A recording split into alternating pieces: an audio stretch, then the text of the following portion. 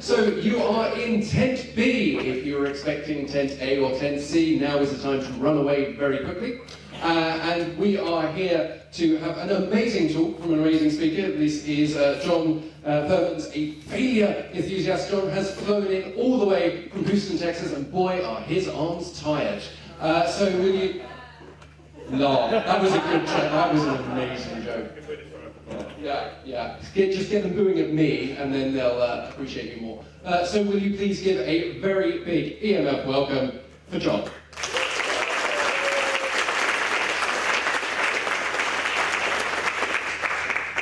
Good morning, everybody. I hardly need a microphone. I've got the big booming voice, but I'll use it anyway. I am really grateful that all of you are here. He stole most of my lines, including some bad jokes. But I'm here from Houston, Texas, and that's Houston, not Houston. Say it right. It's great to be here at Electromagnetic Field. It is fantastic. I have wanted to come here for a really long time, and I'm really thankful for the people who encouraged me to come here. And I thought it was worth giving a talk, and I'm going to talk about my favorite subject, which is failure, which makes me a failure enthusiast. What I love to do more than anything, and probably what most of you love to do more than anything because you're here, is to learn how to do new things. And I love learning new things so much that I started learning how to learn, and how to learn better and better and better. And what I realized in the process of that is a big part of that is failure. And this isn't really a new topic.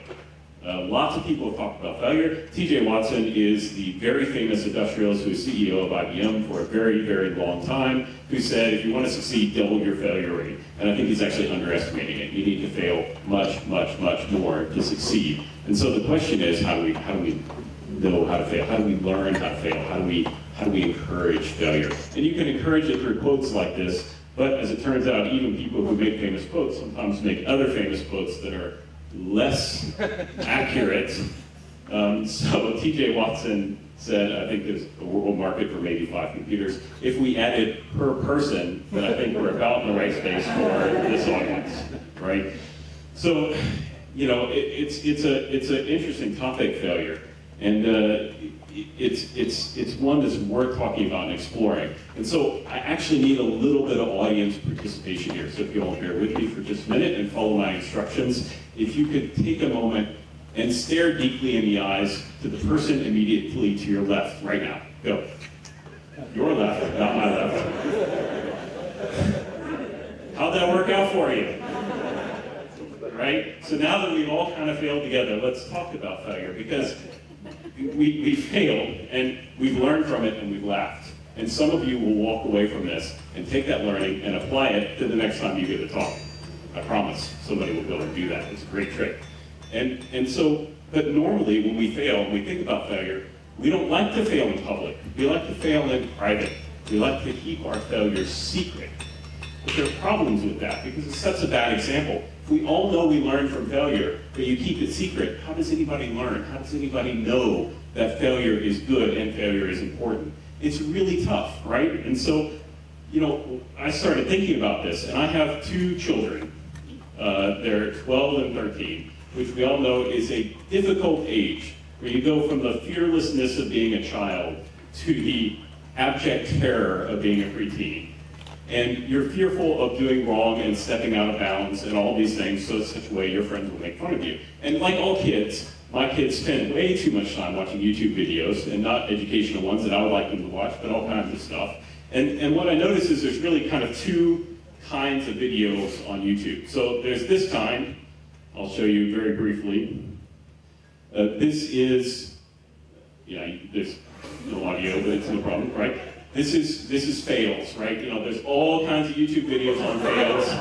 These get millions of views, right?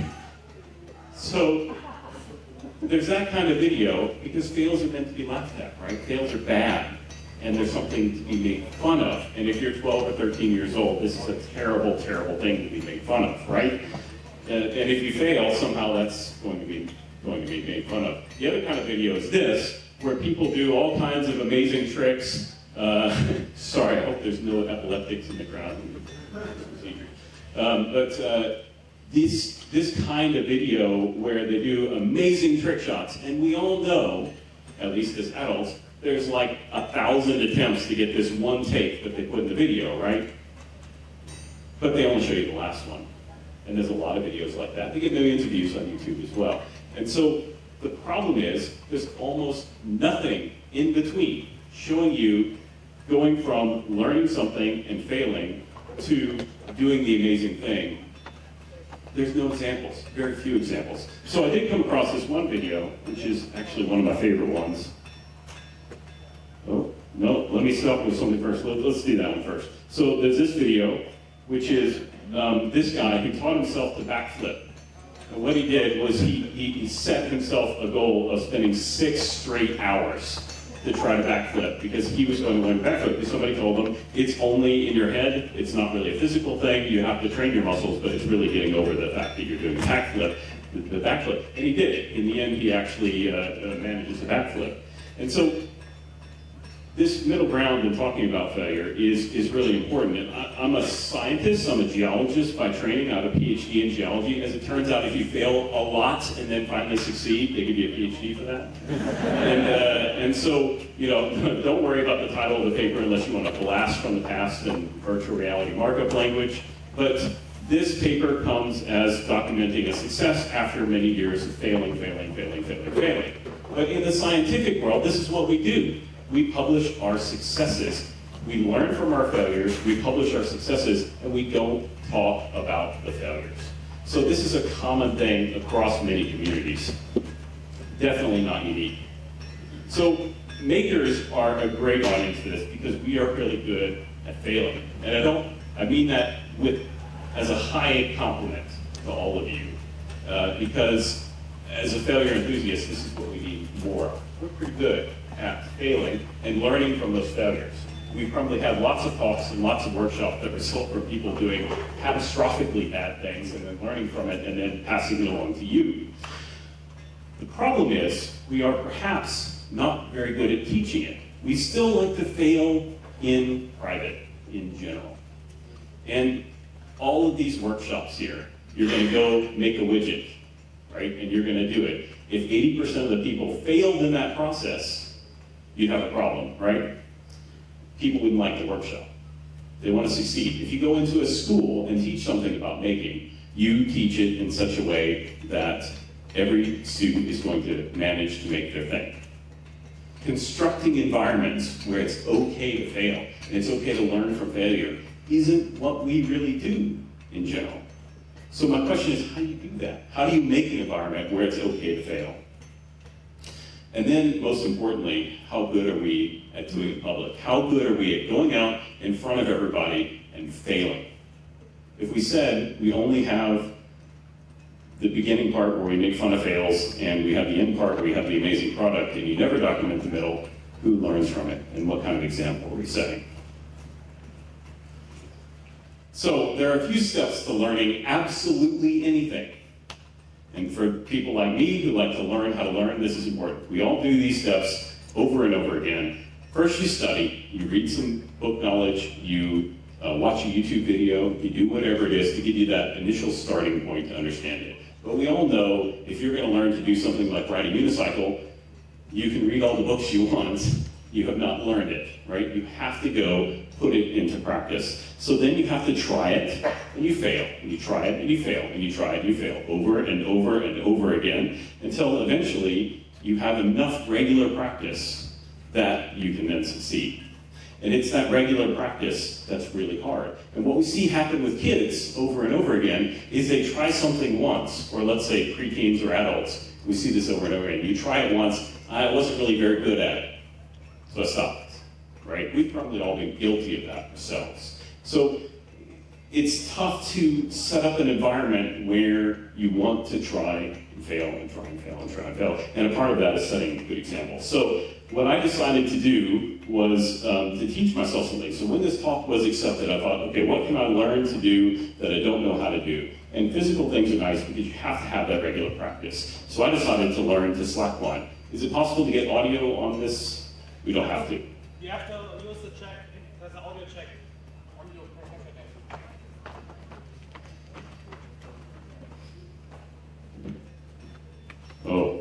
Oh yeah, okay. It's okay, don't worry about it. We'll do it. It's all right. I'll voice over my words on the next part. So this is me trying to learn the slackline for the first time. I'm going to get up and stand on the slackline. You see it wobbles all around like crazy. Any of you tried it yesterday out here, you probably experienced this. And so, you know, I'm trying to learn to do it. Actually, oh, hold on just a second. Always good to fail in the middle of talk about failure. There we go. Sorry. There we go. There I am, trying to slackline and trying to do it. You gotta stand up and you gotta balance, you gotta learn. I hadn't done enough book learning at this point to really know what I was supposed to do, so I'm kind of standing up and practicing a little bit without knowing what I want to do. So that's what it looks like. So I've just lied to you completely.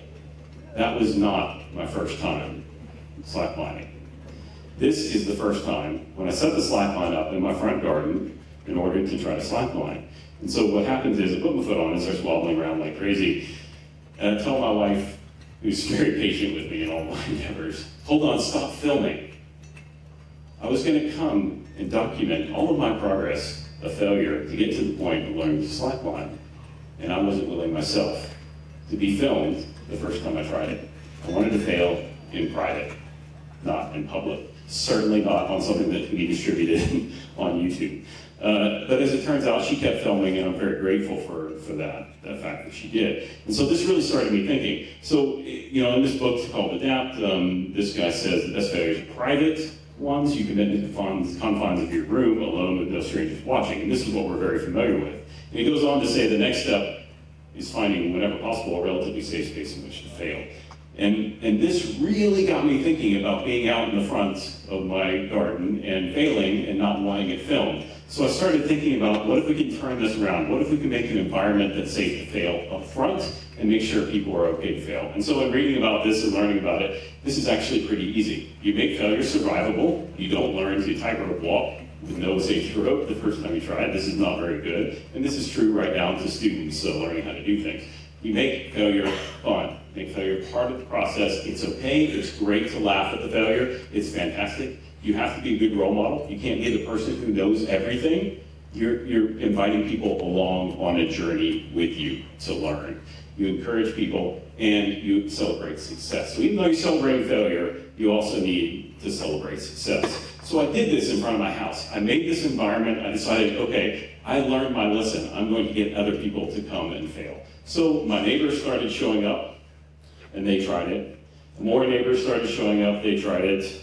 And then I started live streaming it on Facebook. And even though I told my neighbors I am live streaming, maybe they didn't know what live streaming was, they were still willing to come up and fail in front of the camera and try this for the first time. And this was really an inspiration, and it really made me think, okay, we're on to something here. If you show up, make an environment safe to fail in, encourage people, then they want to learn. So most importantly was this, and this is my 13-year-old boy who is trying to slackline out in the front yard, a typical 13-year-old, very afraid of failing in public, who is failing and smiling about it. And I thought, okay, now I'm on to something. And I'll tell you, this is my entire goal. Forget the talk, forget everything else. If I can make my own child smile about failure, I've done something right. And so what I decided to do is replicate this environment here. I have set up a slackline just behind here, very conveniently located right between the bar and the first aid station. There is great wisdom in this location for a variety of reasons. You can actually see the ambulance there in the background. Very handy. And what I want you to do is I want you to come here and I want you to try it out. And I want you to try it for the first time. My challenge to you is this, is don't be like me. Don't be afraid to video your first time failing. I want you to live stream this on Twitter, to stand up and try slacklining for the first time. It's not that hard. You will probably not hurt yourself. And if you do, there's a conveniently located first aid station, but there's nice soft grass around, you're gonna step off of it. It's not really any more dangerous than walking around. And this is showing everybody what this community is all about. It's about learning things. It's about showing that we are willing to learn. If you want help with this, feel free to get in touch with me on Twitter. And if you would like me to come and fail at something that you're good at, I am more than happy to do that, and I'm more than happy to live stream. So I've gotten over this, and I'm going to live stream my failures from now on to be a better role model, both for my kids and for everybody else. So a special thanks yesterday to Sally. I don't know if she's here right now. She was going to try to make the talk. She was one of the first people, little girl, who had the courage to come up and try the slackline yesterday. Most people stood around and watched it and said, oh yeah, that's very nice. But she came up and really started this process of people coming and trying it. We had a bunch of people live streaming it yesterday, and I want to see a lot more today. So a special thanks to any of you who actually did live stream it yesterday. It takes great courage. And this is a bit of a social experiment, because my expectation was that 0 people would be willing to come and live stream their own failure. But with this environment where it's safe to fail, they're encouraging people along, they're giving them positive feedback, they're seeing results, they're failing, and they have a smile on their face every time they fail. And if you go and watch the slackline out there, every time somebody steps off and they fail, they have a smile on their face. So we've done it, we've replicated the environment, and what I ask you to do is to try to figure out how to replicate this environment in your own lives. Be a good role model, go out there, fail in public. Show people that failure is okay, encourage failure, and encourage people to learn from it. And so I'll leave it with this quote, and I think this is true probably for everybody in the room. We are all failures, at least the best of us. Thank you very much, and I hopefully have a little bit of time for questions.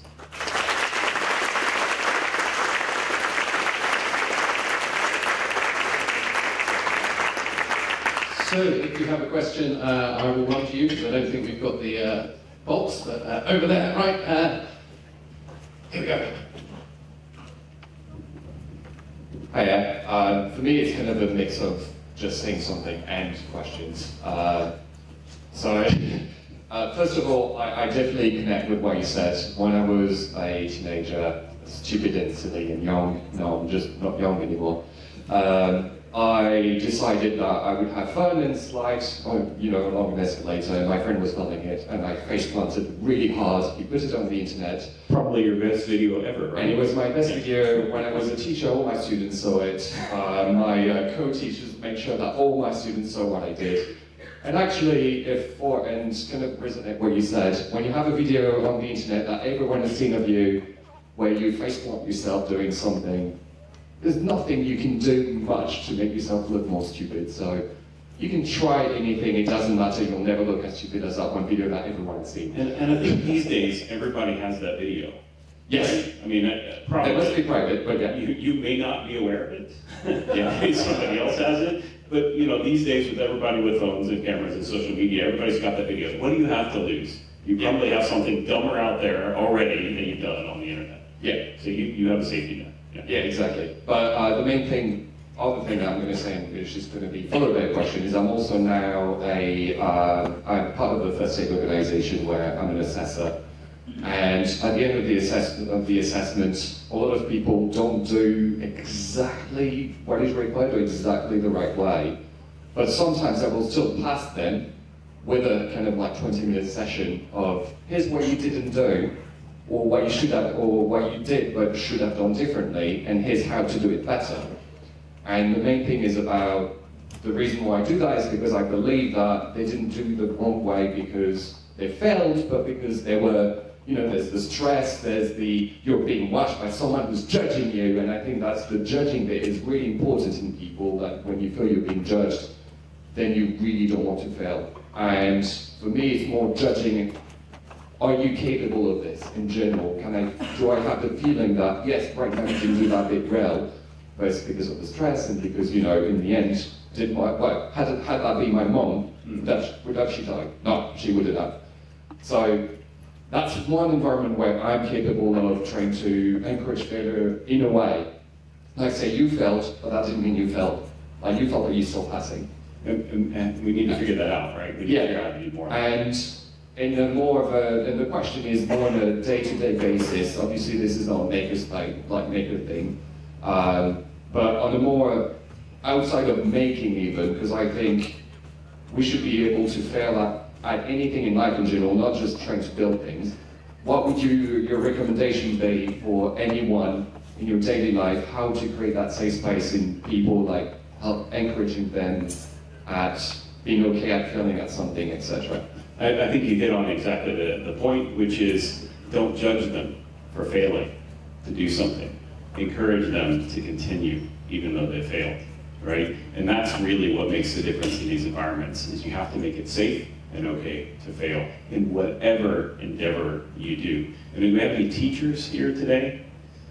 A few. This is a really hard environment to engineer in the classroom. Really hard, because the whole classroom environment is around passing and failing.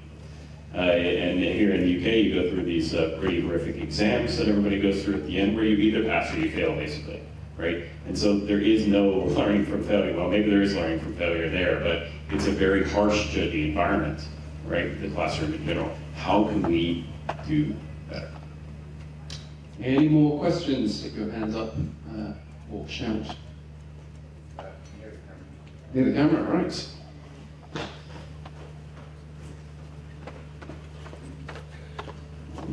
I'd just like to sort of extend on the comments there and just wonder whether you sort of reflected on your experiences during your doctorate and taking this attitude towards failure and looking back at that. Because I found, for example, when I was doing mine, there's a lot of pressure to get results. You're dealing with a lot of unknowns. I'm a perfectionist myself. I don't want things to be wrong, especially when there's lead time to get things made. You might not have thought about everything in that process. How embarrassing it is to come back and start changing your mind. There's the whole, probably the biggest thing is when you get to the end, what is the, you know, lots of people are asking what's the chance of failing your Viva? How likely is that? You know, have you thought about this sort of process in retrospect? Because I think in probably all of the sort of what should be a teaching environment, a learning environment, that's probably the toughest, and it's really not really engineered to be an enjoyable learning experience. You learn by failures, but it's hard graft that gets you there in the end. So I was wondering if you've really thought about this. No, you're absolutely right, and it's taken me to get to a fairly advanced state in my academic career before I was willing to talk about failure. And I do this in scientific talks now. I talk about failure, and I would say when I came out of my PhD, I was probably swung somewhere on the opposite end of the spectrum. When you're trying to get a job and all of these things, when you finish and you've been in this environment where failure is okay as long as you get to, you know, some success, it's really hard to get yourself in the mindset that failure is okay. And so I would argue that people with PhDs tend to get pushed very far in the other direction. And this is why I am out in the scientific community now, like I said, talking about this and really encouraging people and doing it myself. I talk about my failures so that other people can learn from them. And then if I can snatch glimpses of success from that, I will talk about that as well. Okay, time for one very, very quick question. I was just going to ask about Ben Goldacre, who's on a campaign to get drug companies to publish their failed things and the real-world consequences of that. That, you know, multiple attempts to prove something works, and that, you know, if they don't publish their failures, then that's a real-world consequence for medical research. Mm-hmm. Yeah, I think that's an excellent example, because what do they have to lose from doing that? Not very much, maybe some idea of prestige or the way people view them or something, but we all know drug companies test things that don't work. That's mostly what they do, right? We all know that. And if there's a database of things that didn't work and why they didn't work and how they didn't work, this only helps people develop better drugs, right? And this is really important. And maybe there's secrecy reasons to keep some of that in, but I think there's a huge opportunity to learn in those kinds of spaces, if we're willing to talk about it. Okay, a huge EMF round of applause for John Thurmond there.